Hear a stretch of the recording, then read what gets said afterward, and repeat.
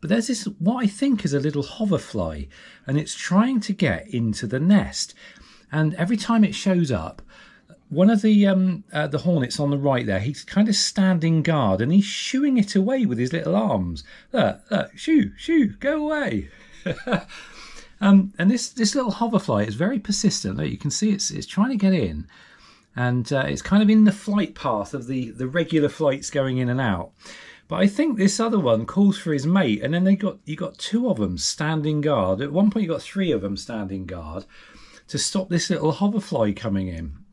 Now, quite why the little hoverfly wants to go into the hornet's nest, I mean, it must be crazy, but it's obviously it's obviously a brave little thing.